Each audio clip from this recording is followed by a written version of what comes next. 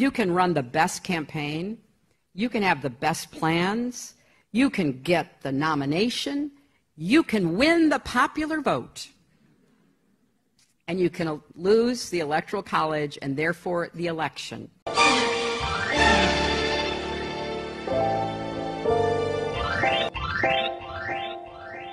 Welcome back to Andrew Says. Remember, I wouldn't lie to you, except for maybe this once, and unless I was Hillary Clinton.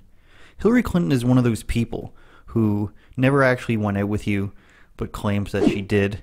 And no matter how many times you try to convince her to stop telling people, she's still going to go around and tell people that you dated and it was serious and you just wish things would have worked out. Now, Hillary didn't lose the election, you guys.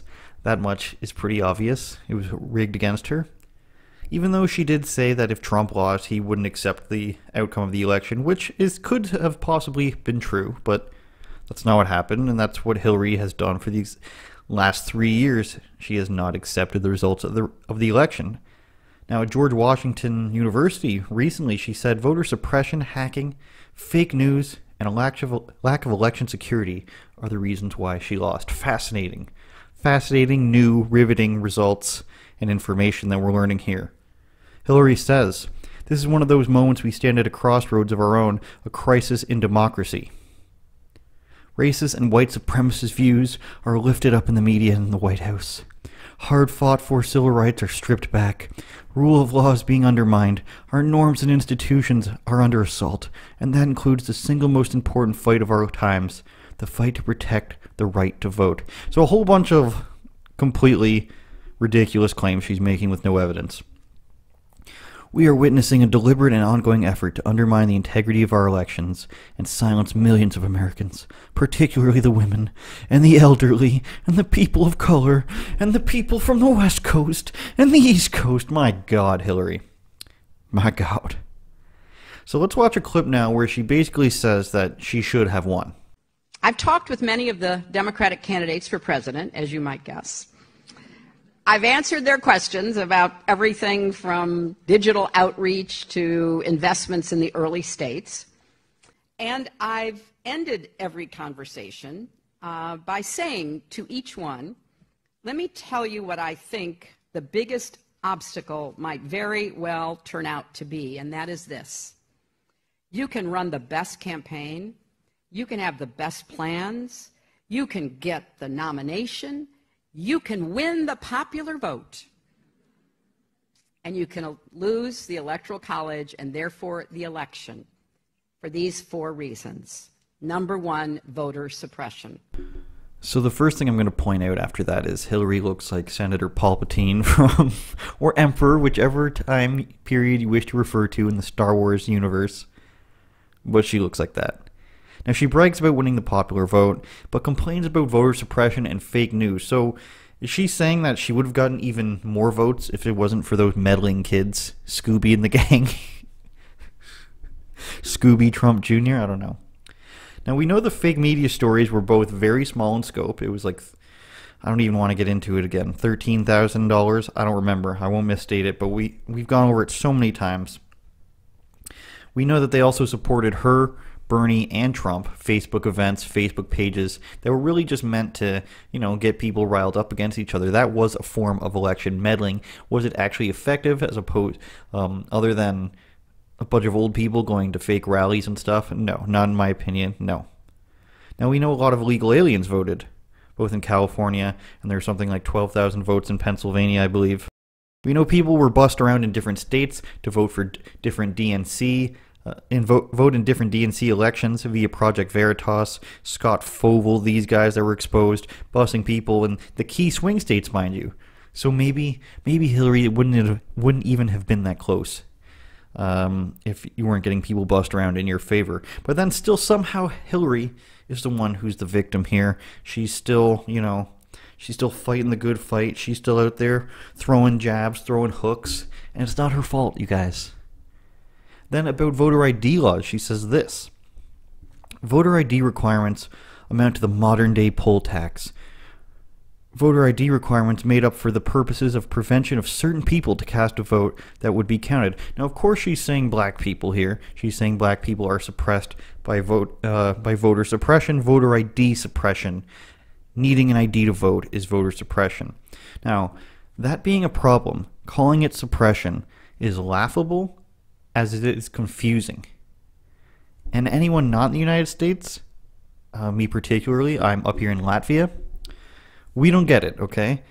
It's been proven countless times to be a fallacy. When CNN tried to go and prove that it was a very harmful situation, when I believe it was Native Americans who weren't able to vote without ID, they then found that they were not being charged to get an ID, just a photo ID, and the reason why they couldn't vote was because they were trying to vote without having an actual street number on their house. So they were just trying to say, I live on this street, let me vote. And they weren't allowed to do that, so they had to go and be inconvenienced by having a photo ID in order to vote and having an actual home address.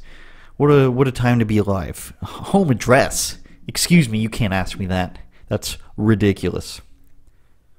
Now, we also know that white college students in California say that black and brown people are too stupid to get their IDs, and they don't know how to use the internet, not really realizing how racist and silly they sound. That was proven through an Ami Horowitz video. Link in the description for that. If you haven't seen that, a lot of people have. It's pretty ridiculous. First of all, the idea that somebody doesn't have an ID is ridiculous, firstly. How do you go through life, especially the ages of 18 to 25, where you're going to bars, you're getting ID'd, you're trying to buy liquor, you're going to get ID'd, all these things where you need to get ID'd, ordering a Russian mail order bride, things that normal people in their youth go through. You need ID for. And then the fact that people are saying that it's racist to ask for ID, or that it's voter suppression, is soft bigotry of low expectations. You're assuming that minorities do not have IDs like we suggested, but to say it's voter purging and voter suppression and all these things Hillary is claiming is insulting to our intelligence. Voter purging is another form of voter suppression. Between 2012, when President Obama ran, and 2016, when I ran, 12 million voters were purged from the rolls.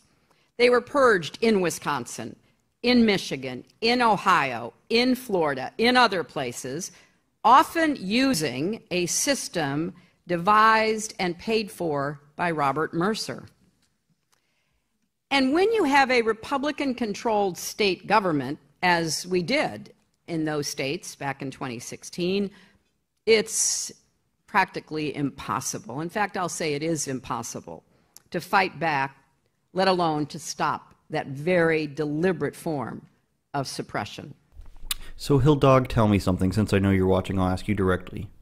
So what you're saying here is, tell me if this is true, of the 12 million votes, you would have won an overwhelming majority of them, therefore making you win the election. So them preventing these 12 million people from voting by purging them off of the records stopped you from winning because you would have gotten enough votes in each riding, in each jurisdiction, to therefore win the election. Is that what you're saying? Now, please show me one example of institutionalized voter suppression, and I'll actually read it, because what I've seen so far is not anything close to that. Voter ID, having to have an actual address, being too far from a polling stations closing down. Now, closing down voting stations is not voter suppression, if you ask me, when you can mail in your vote. That's like saying I can't go to the post office to send out my package, but I'm able to send out my package directly from my home, leave it on the front porch, somebody comes and picks it up. You are suppressing my ability to send mail. No, it's just one over the other. One may be less effort for you, one may be more convenient for you, but it's not preventing you from voting. That's what I'm trying to say. Now, Clinton isn't out here trying to say how bad voter suppression is. We all see through her charade. It's a sad song and dance she's been doing for a couple years now. She's saying that she should still be president. If it wasn't for those a-holes, whichever kind of hole you want to call it, Hillary would be president.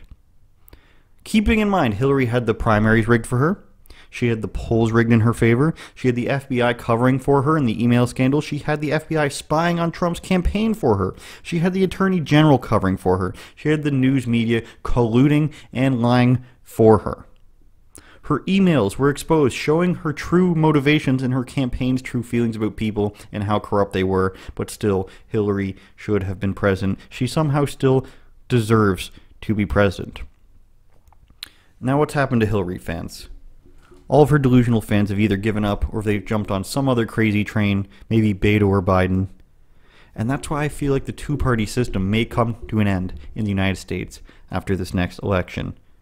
Because if you're not a communist, or at the same time you don't like Trump, where are you going to go? Who are you going to vote for? Tulsi Gabbard and Andrew Yang are the closest things you have to sanity, and possibly even Biden now, sadly, in the Democratic ticket. But they're not going to win. And a vote for Biden is essentially bringing back the Clintons and the Obamas instead. So if you're not familiar with or you're not in favor of that corruption, you're probably not going to vote for Biden. So what are you going to do after this election? The Democrats aren't going far left enough for you. You don't like Trump. What are you going to do? That's why I think you'll have the DNC, which will be the Bidens and such, and that old, and Kamala Harris and the old cabal. Then you'll have the Democratic Socialists. I think Warren will get on board with Bernie and the squad. And then you'll have the Republicans. Heck, you might even have the Republicans when Trump isn't running, and you'll have a split between the Trumps and the Rhinos, and maybe Don Jr. or something will run, and then the Republicans will put up Ben Shapiro or something like that. The victimhood never seems to end, and I'm wondering how it's all going to turn out after this election blows up in everybody's face.